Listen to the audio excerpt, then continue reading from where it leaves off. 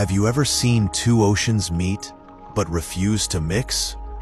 In the icy waters near Cape Horn, something incredible happens. The Atlantic Ocean and the Pacific Ocean collide, yet you can clearly see a line dividing them, as if drawn by nature itself. Why?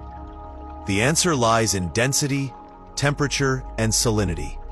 The Atlantic is lighter, warmer, and saltier, while the Pacific is heavier and colder.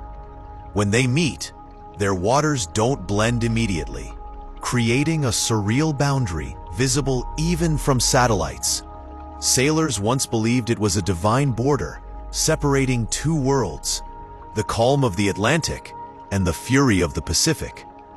Today, scientists study this phenomenon to understand how climate and ocean currents shape our planet's balance. So next time you look at a world map, remember, somewhere on Earth,